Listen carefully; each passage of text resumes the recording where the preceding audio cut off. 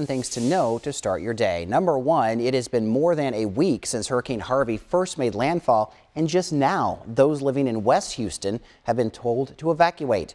That area of the city could see flooding for 2 more weeks as the Army Corps of Engineers continues to release water into a nearby bayou to prevent dams from cracking.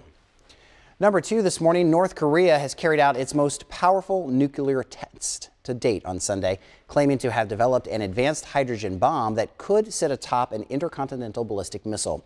The move has leaders in the U.S. looking at more ways to step up the pressure on North Korea. Number three, continuing today, and it's happened all weekend long, it's the fourth annual Big River Steampunk Festival in Hannibal. It's one of the largest steampunk events in the country. Hosted by the Hannibal History Museum Foundation, this festival is a cross between the Victorian age and science fiction. Number four, scientists in Europe are now exploring the link between attention deficit disorder and sleep problems. About 75% of children and adults with ADHD struggle with sleep, and doctors say the condition may have more to do with sleep disturbances than previously thought. Number five, the Iowa State Penitentiary will host another round of tours at the historic prison site. The new tour dates aims to raise money for reports that will allow the Department of Corrections to release the property to the private sector for further developments.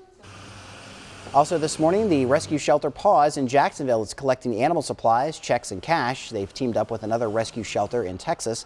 Once there, the team will head to Beaumont to help other animals. And number 7, temperatures across the region pretty nice this morning. Look for the mid 60s to lower 70s to start off your Labor Day, where we're expecting to see those temperatures really soar close to 90 this afternoon. But don't get too comfortable with that. Big changes come our way. I'll have that Labor Day forecast along with your 7-day forecast coming up.